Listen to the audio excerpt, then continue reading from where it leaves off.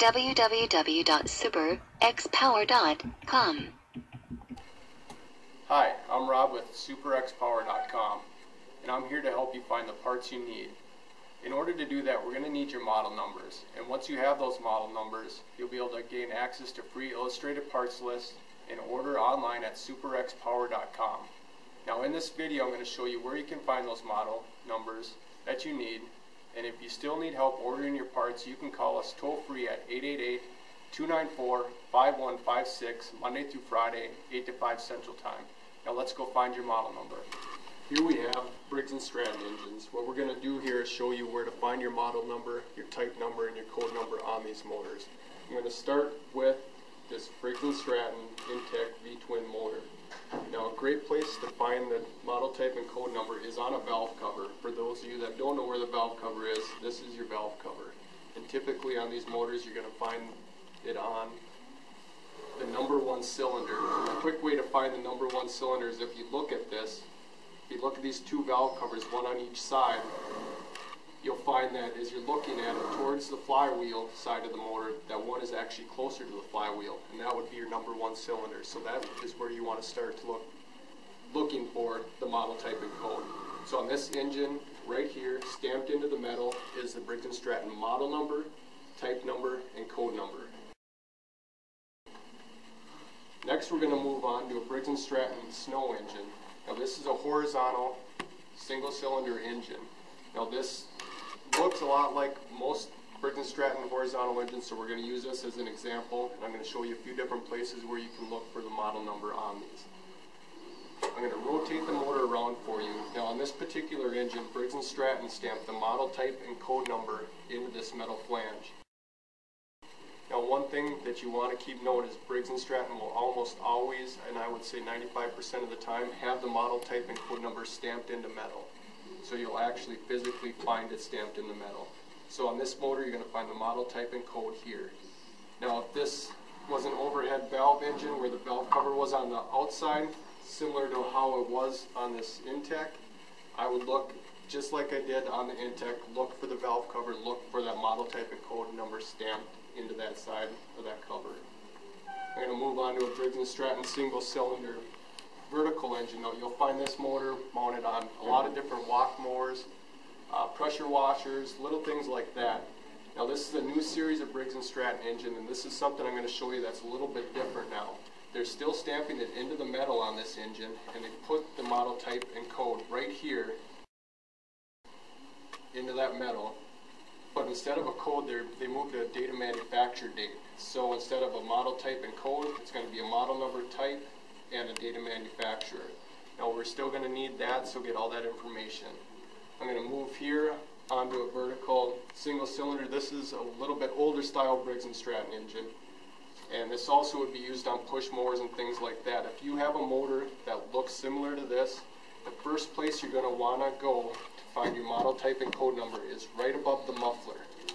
If you look at the muffler, right above it, right here, is a metal tab that sticks out, and typically you'll find the model type and code number stamped right there.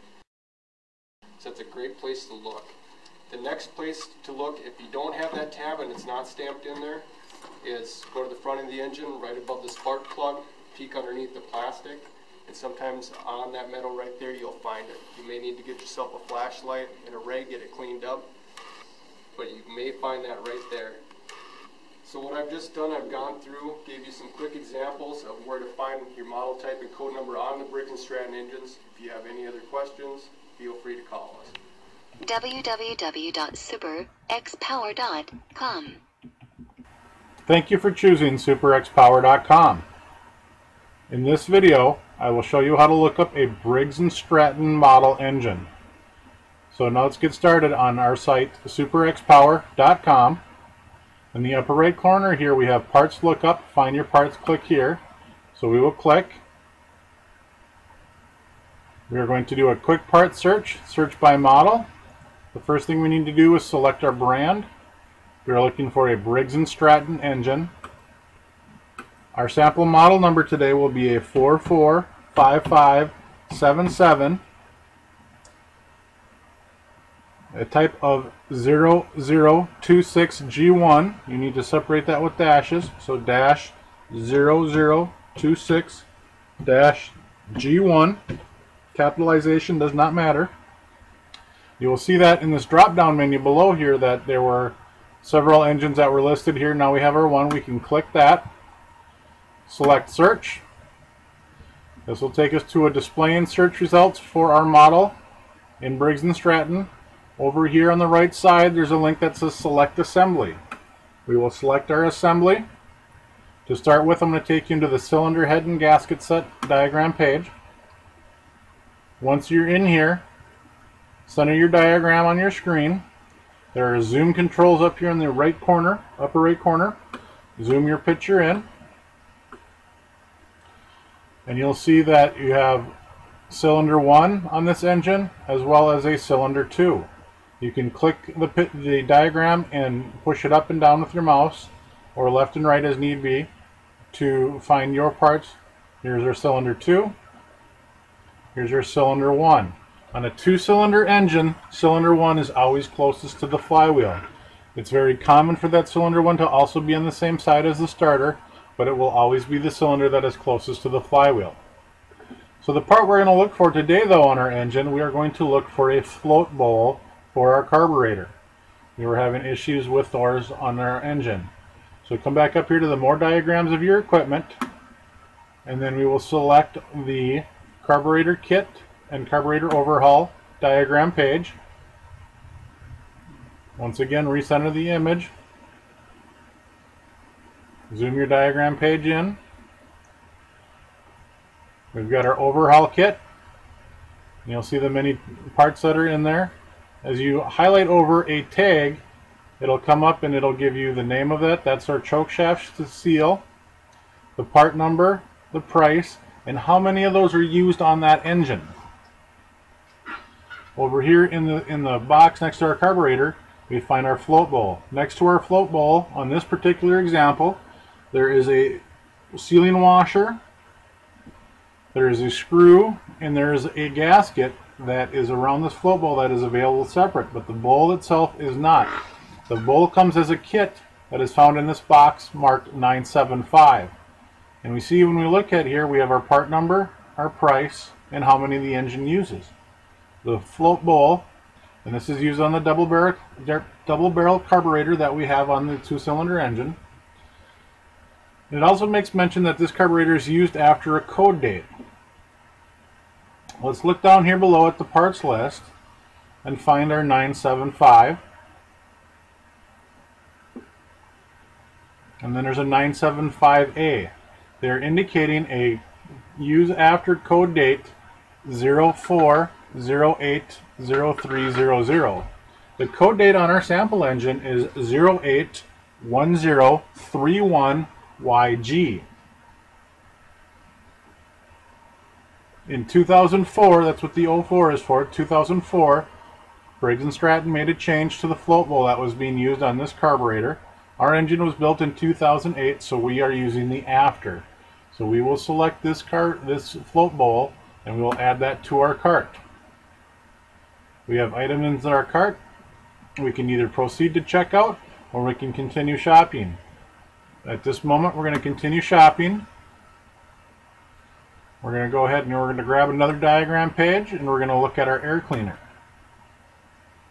You should change your air filters frequently. Center the diagram. Zoom your picture in. You'll see on there that they're picturing 2 air filters for this unit. But if you look at the tag, that tag does not light up, this tag does. What that's indicating is that this particular air filter, even though it's pictured here, is not used on this engine. The tag that we need is the 445 for that air cleaner.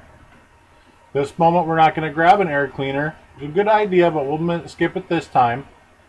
And then we're going to go back and we're going to view our cart. And now we can proceed to check out. Very easy self-prompting steps to get yourself checked out and on your way. Now if you're still having a hard time finding your parts, or you have additional questions about your parts, please feel free to contact us. You can call us at 888-294-5156, where our parts specialists are waiting for you Monday through Friday, 8 through 5 Central Standard Time. Once you've received your correct part the first time, please stop back and visit us and look at some of our new items that we have either in our hunting, our fishing, and many other outdoor activities and aftermarket parts for your outdoor power toys. If there are any additional questions with the site, there is our help center where we do have our site policies, which does include the return policy and our terms and conditions. Please feel free to visit these if there's any issue with any of the parts or if you have a concern before you make your purchase.